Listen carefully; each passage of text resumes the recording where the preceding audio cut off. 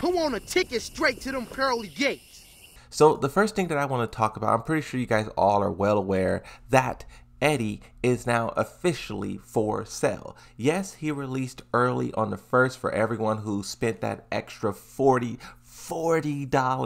to get the character early. Like, that's crazy, bro. Spending $40 to get 4 DLC characters 3 days early. Make that make sense. But besides that, when you look up how much the character costs, you will see that depending on where you live, right, there's varying currency. But one thing remains throughout all of them. When you go back to Tekken 7 and you can look at the individual prices for those characters, Fakaram, $6. Leroy Smith, $6. There is a character in Tekken 7 who does cost $8, and that is Geese Howard. In my opinion, I think this is because he's a guest character, and that $2 extra is going to the creators of Geese Howard. Now for Eddie, why is he $2 above Fakaram and Leroy Smith? I think this is simply because all of the DLC in Tekken 8 has got a price bump. No longer will you be able to pay $6. Now the base price is $8. And if Tekken 8 does decide to do a guest character, that $8 you used to spend in Tekken 7 now is going to be $10 in Tekken 8. So I say all that to say that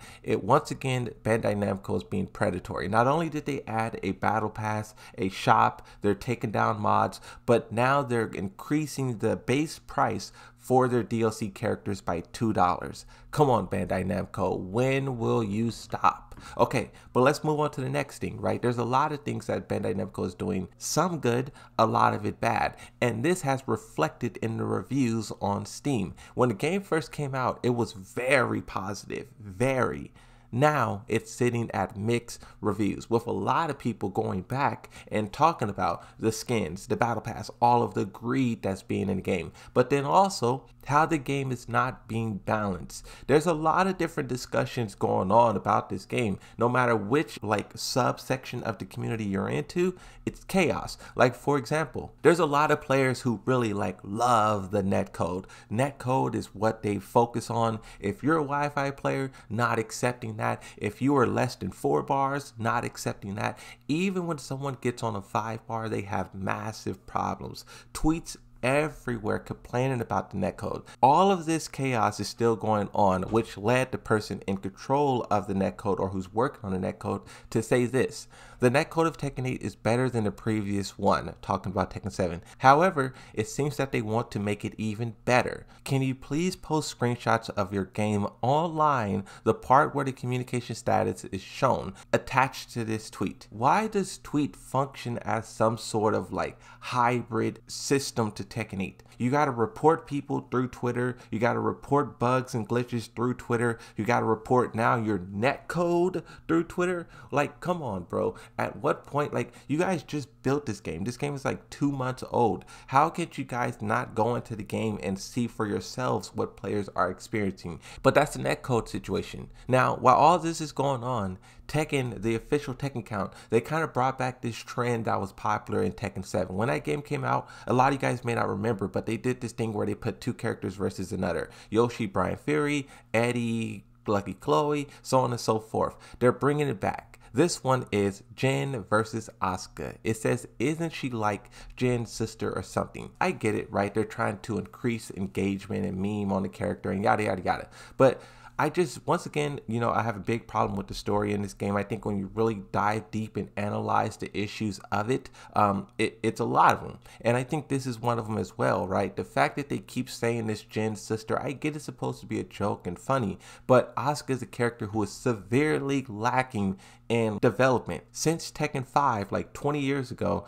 people have been waiting to see what this character can turn into. And now, at all that time later, her development is, I think she's Jin's sister. She went from being a cousin to Jin's sister or something. It's just more confusion in a character who's already lacking the story. And the fact that the developers don't see it that way, it just shows how, I'm slowly losing faith in the story. basically. I don't think they're capable of telling a good story. I just don't. Now, on the topic of story, a lot of players were under the impression that story DLC would release the same time as Eddie, myself included. But with Eddie released and the story DLC wasn't there, I was like, what's going on? So I did a little bit of research and I found this tweet from Harada going back then, where he was kind of trying to correct a slight misunderstanding. Now, the DLC story will be free, but do not expect story DLC to release with every character is basically what Harada is saying in this. The story DLC will release in the summertime after May is what he says,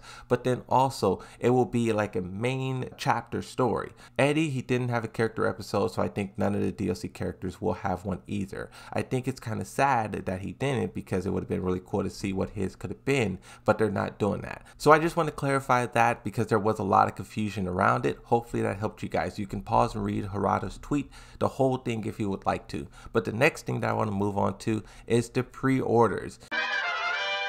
You guys remember back when Harada was trying to get everyone to pre-order the collector's edition, the deluxe, and all that stuff, right? I thought it was very overpriced and it wasn't really offering anything to warrant that price, so I passed. Harada said at the time, as it happens every time, these collector's editions usually sell out before the actual release of the product. Now, that was, what is that, August 22nd? So that's a couple of months ago. Tell me why this person here looked at Bandai Namco's website and one, the collector's edition, they're not sold out, but two, they're on a 50% sale. I was looking at this and I was saying, what happened? What happened to Tekken 8? They went from selling out every single collector's edition to now 2 months later after release, it's on a 50% sale. I think exactly what I said is true. It's overpriced, not enough value, and players are tapping out.